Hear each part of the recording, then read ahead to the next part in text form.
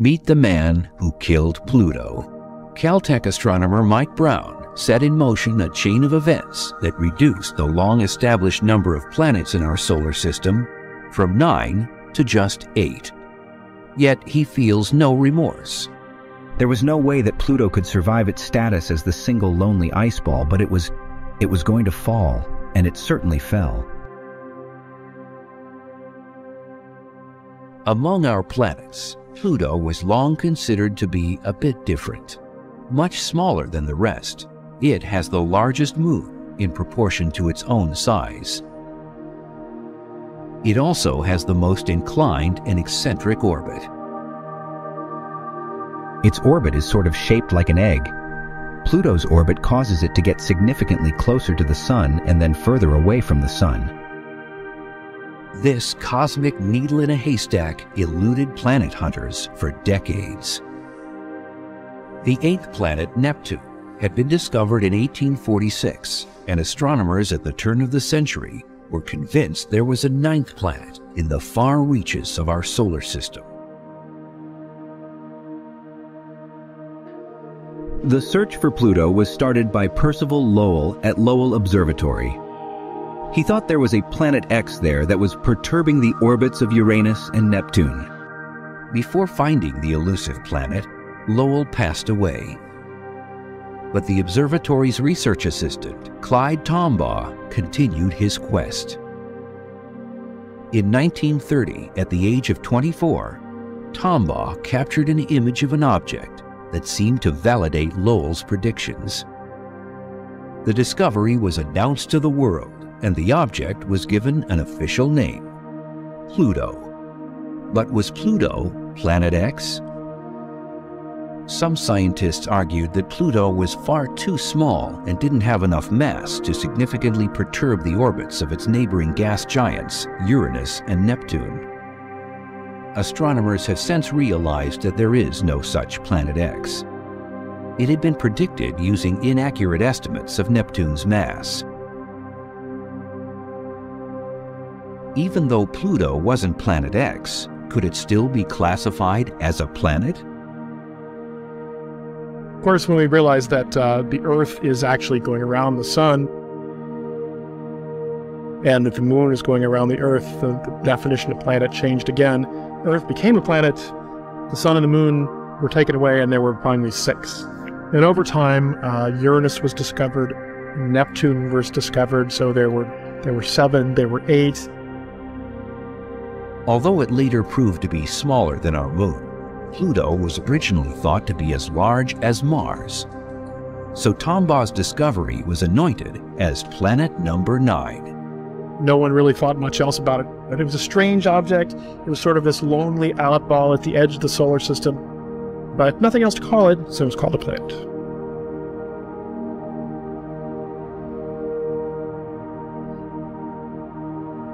Because of its great distance from the Sun, Pluto takes its name from the Roman god of the underworld.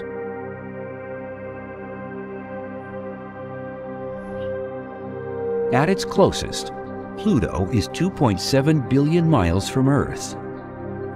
Its diameter is 1,485 miles, half the width of the United States.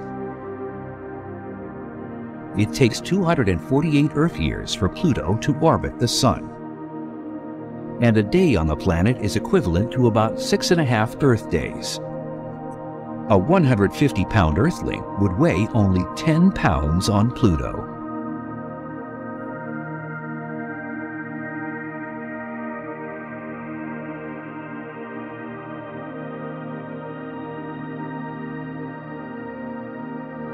It's a testament to modern technology that we know anything at all about the surface of Pluto.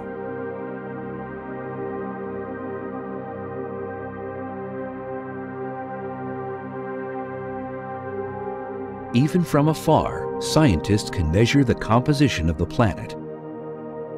They believe that the bright areas of the surface are made up of 3 types of ice. One is carbon monoxide, one is methane, which is the same as natural gas, and then the third is nitrogen, the same stuff that we have breathing here in our atmosphere. The dark areas are probably solid rock. The darker areas are almost certainly silicates of some sort. Silicates not unlike the rocks that we see here. That means there's silicon in them and there's oxygen in them.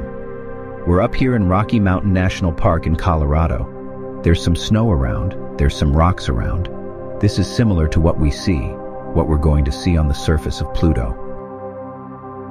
A traveler to Pluto would find that despite the snowy surface, it is a very dim place. It's about 30 or 40 times further away from the sun than the Earth is.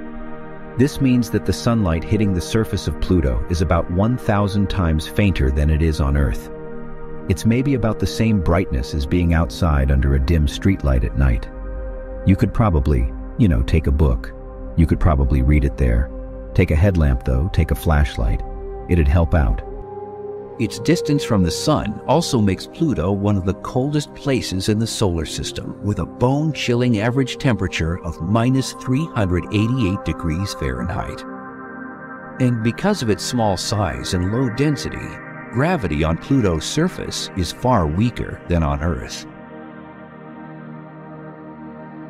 Now, some things are going to be a little easier to do on Pluto. If you're really into rock climbing, we're doing some vertical climbing here. And while it's always exciting, gravity is always the challenge. Pluto's gravity is roughly 1/15 of the Earth's. It's not like if you're standing on the surface, you would float away. Now, if you fell off that face when you were climbing up Pluto, you'd still want to have your rope there. You'd still accelerate down to the surface. So don't leave the rope at home. Scientists would love to chip away at the surface of Pluto, because hidden within its rocks is a whole missing chapter in the history of our solar system. Pluto is a great planet. I mean, it's what I think is really great about it. It's sort of the ultimate time machine in our solar system. It really shows us what the environment of the solar system was like 4.5 billion years ago when it was formed. The surface there, it's much more ancient than you're going to find almost anywhere else in the solar system. And if you're looking for rock on the Earth has been around for that same time period, 4.5 billion years or so. But if you're looking for rock that's that old on Earth, you're not going to find it. That's because the Earth is sort of constantly recycling its material. We have plate tectonics going on that sucks all this material back into the mantle. We have volcanism going on that pumps out new material and processes the surface. So it's really a much younger surface on the Earth compared with the ancient surface that we're going to see on Pluto. The rocks that we're sitting on here have been processed by the high pressures in the Earth. On Pluto, it's more primitive. Primitive, but far from pristine. Pluto is likely riddled with impact craters. Impact craters are caused by asteroids or meteoroids impacting the surface. These are essentially pieces of the solar system that were never made into planets. On the outer surface of Pluto, you don't have an atmosphere, you don't have glaciers, you don't have wind, you don't have rain, you don't have erosion. The one dominant feature that you see on the surface is probably going to be a lot of impact craters. Pluto's pockmarked surface undergoes a transformation as it orbits near the Sun. Under the additional heat, some of the frozen gases evaporate to form a temporary atmosphere. As Pluto recedes from the Sun, the gases freeze again and fall back down to the surface.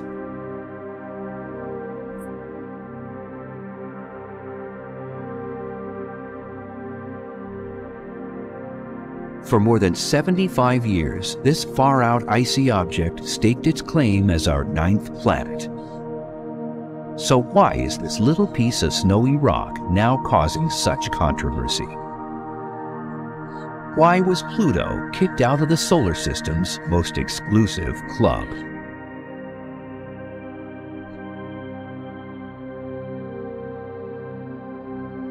It's a quiet office at the Caltech campus in Pasadena, California.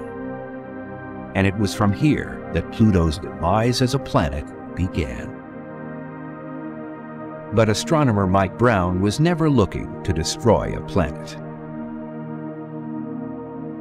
Equipped with Palomar Observatory's 48-inch telescope, he was seeking out Pluto-sized worlds at the far reaches of our solar system. And in 2005, he found one, an object bigger than Pluto with its own moon, both orbiting the Sun. When I first found this thing that's bigger than Pluto, I was looking through the images that the telescope had taken just before, and I found it in the screen and did a very quick calculation, realized it was bigger than Pluto. And the very first thing I did was picked up the phone and called my wife and told her I just found a planet. Indeed, Pluto was a planet, and for more than 70 years it had been. Then why wouldn't Brown's new world be considered a planet too? I thought it was the 10th planet. For a long time, that's how I described it. It was a planet. And so I definitely felt like I had found the 10th planet. It's 5% bigger than Pluto. It's probably made out of the same materials on the inside, rock on the inside, ice on the outside, and a little thin layer of frost on the very outside that sometimes puffs up into an atmosphere and sometimes doesn't. Very similar to Pluto in that way. It has a moon that goes around it once every 16, 17 days. Pluto has a moon also, so it's, in many ways, I like to think of it as almost as twins. This is just the twin that just ate a little bit more when it was a baby, got a little bigger.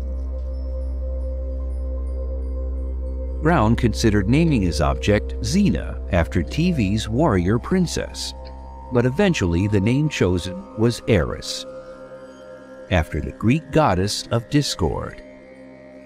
As it turned out, this name was entirely appropriate. The discovery kicked off a firestorm in the astronomical community.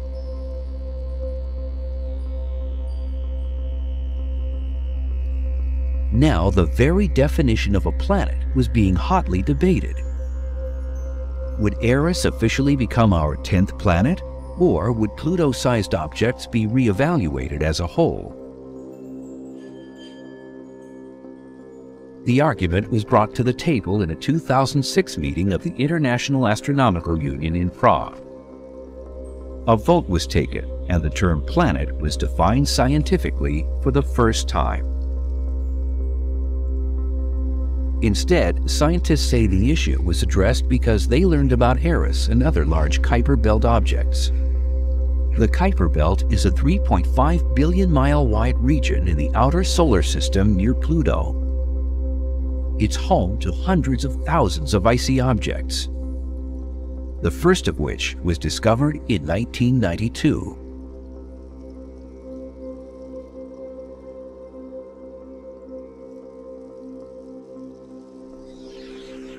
So historically, we've thought of the outer solar system where you've got Uranus and Neptune out there. There are these big gaseous planets, giant planets.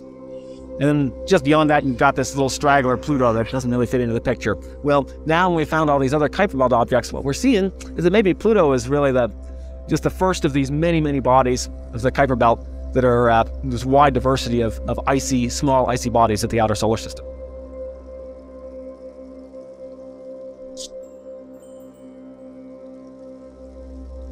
The result of the IAU vote stipulated that a planet is a spherical object that orbits the Sun and clears out the neighborhood around its orbital path. Since the area around Pluto is full of other Kuiper Belt objects, the new definition would leave Clyde Tombaugh's great icy discovery out in the cold. Pluto's 76-year reign as the 9th planet was over. Our solar system would now officially consist of only 8 planets. Objects like Pluto and Eris were given the new classification, dwarf planets.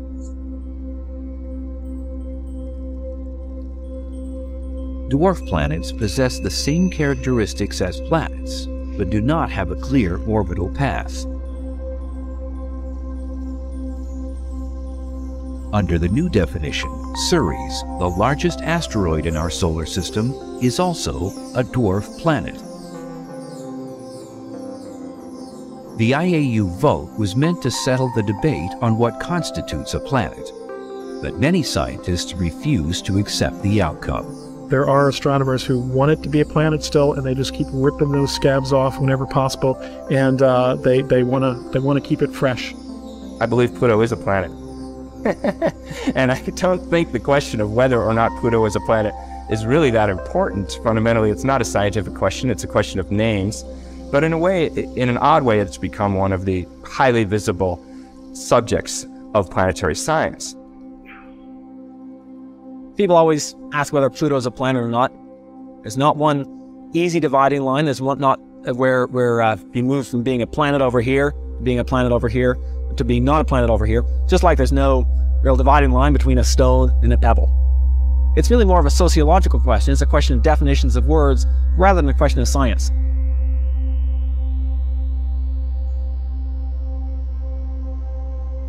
Although no longer officially a planet, scientific interest in Pluto hasn't waned.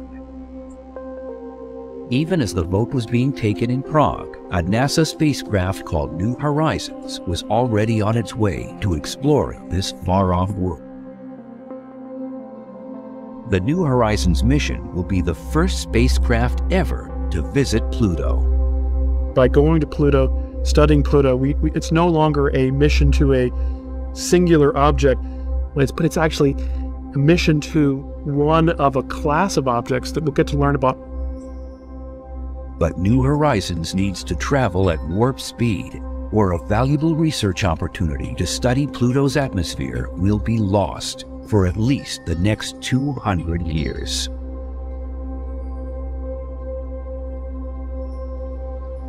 The New Horizons spacecraft is headed for a rendezvous with Pluto. We have confirmation of spacecraft separation. But scientists are trying to beat the clock. Because as Pluto recedes from the Sun, its 62-year-long winter is coming. And when winter comes to Pluto, the dwarf planet's atmosphere will freeze and fall to the ground. To get there in time, New Horizons is blazing through the solar system at more than 45,000 miles an hour. That's 12 miles a second. At that speed, a trip from Los Angeles to New York would take about 3.5 minutes. So this is the fastest spacecraft that was ever launched from the Earth.